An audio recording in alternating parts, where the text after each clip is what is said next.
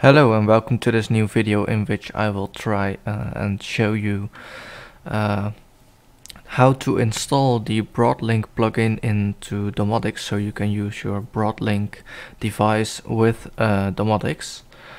At first what we are going to need is a web browser, winscp to transfer files to your Raspberry Pi with Domoticz, and PuTTY to connect to SSH.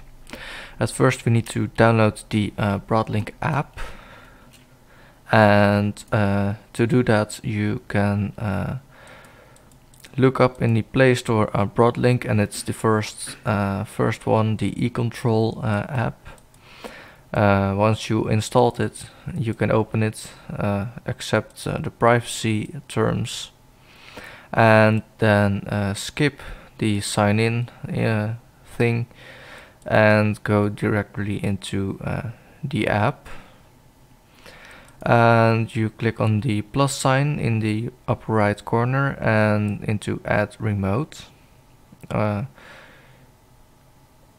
then you will have to put in your Wi-Fi credentials. Once you have done that, you can click the configure button, and it will show the configuration success, and you can pair your Broadlink device by tapping on the arrows, and it will successfully integrate once you enter your Wi-Fi credentials again, and then you can add and edit all sorts of things, but we are not going to do that in this video. Once you have connected your Broadlink to the app, we do need a couple of things. We need to prepare the installation for the Broadlink, so we SSH into our Raspberry Pi using PuTTY, and I will copy these commands into my Raspberry Pi. SSH and wait a little.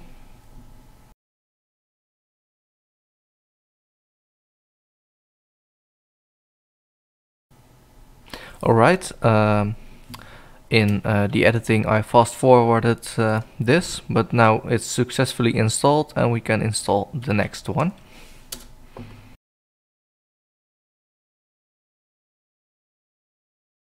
Alright, once that is done, we need to go to the Domoticz plugins folder. So I will try and put these commands all in the description. We need to make a directory in there.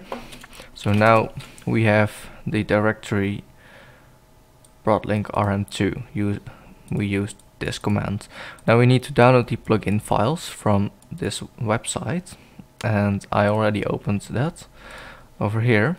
We can scroll down and click on the little arrow over here, and we get into the Dropbox. And the files we are going to need are the plugin.py, plugin-send.py, plugin-http.py, and plugin-http.sh, and we can all find this over here. For example, the plugin http.sh, the plugin.py is over here, and the plugin http over here, plugin send. You can find them all over here, and we need to download them to our downloads folder. Then we need to go into winscp.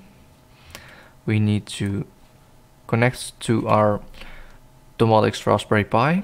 The credentials will be the same as your SSH credentials. Go into the Domoticz plugins, and then because I already opened it, I didn't show yet. But now I need to go into my download. Right, the plugin files, we can drag them across to the other side, and now we don't need this anymore. Well, if all is okay, we can theoretically restart Domoticz. We'll check this. we did all of that. So now we can sudo service domoticz restart. Alright, once Domoticz is restarted, we open our web browser again and go to our Domoticz instance. And we go to hardware. We are going to add hardware. And we are going to choose the Broadlink RM2 with Kodi remote. We should know...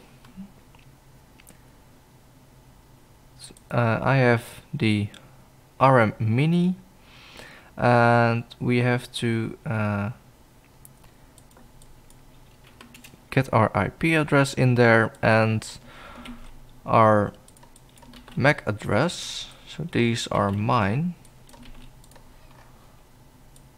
I have to check the wiki too on this one. It's without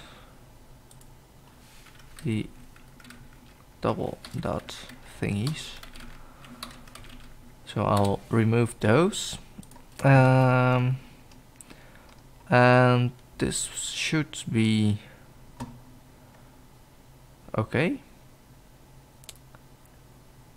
if I am correct. Yes, it should be okay, so I will call this Broadlink 1 and add it.